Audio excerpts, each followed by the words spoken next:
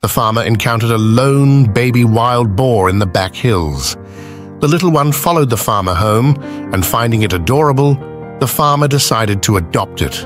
The baby boar seemed famished and drank eagerly. Upon bringing it home, the farmer's family also adored the little one, even buying it new clothes. The piglet proved to be obedient and affectionate, quickly integrating into the family.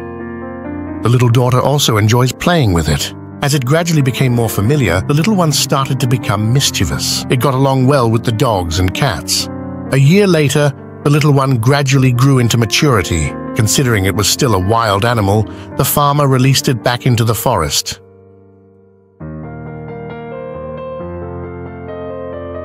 Three years later, one morning, the farmer was astonished to find that the once little pig had brought the entire family back with it.